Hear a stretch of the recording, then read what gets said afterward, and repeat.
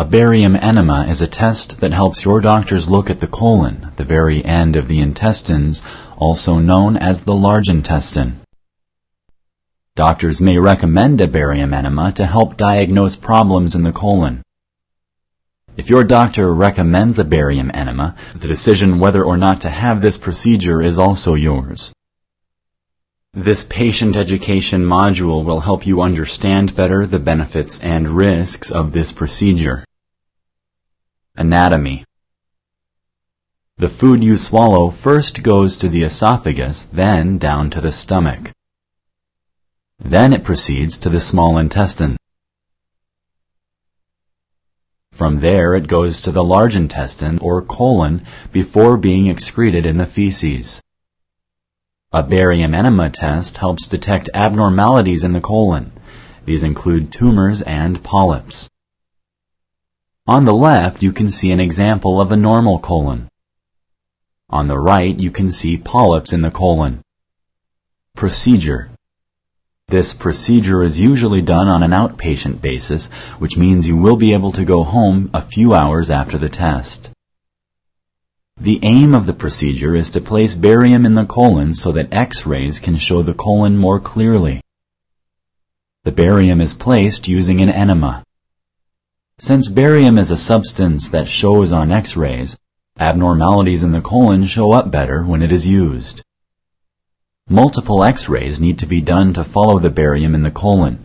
The test may take up to a few hours depending on how fast the barium goes through. This is usually not painful, although it may be uncomfortable. You may feel the urge to go to the bathroom, but you should try to resist it. After the first set of X-rays, you may be asked to go to the bathroom and empty some of the barium. More X-rays may be taken then. The radiologist may also place some air in the colon and take more pictures. Once the radiologist is satisfied with the pictures, the test ends. The barium will be excreted in the feces like any other food material. After the test, you may not be able to drive yourself, so it is important to have somebody drive you home. Risks and complications. This procedure is very safe. There are, however, very few possible risks and complications. These are very unlikely but possible. You need to know about them just in case they happen. By being informed, you may be able to help your doctor detect complications early.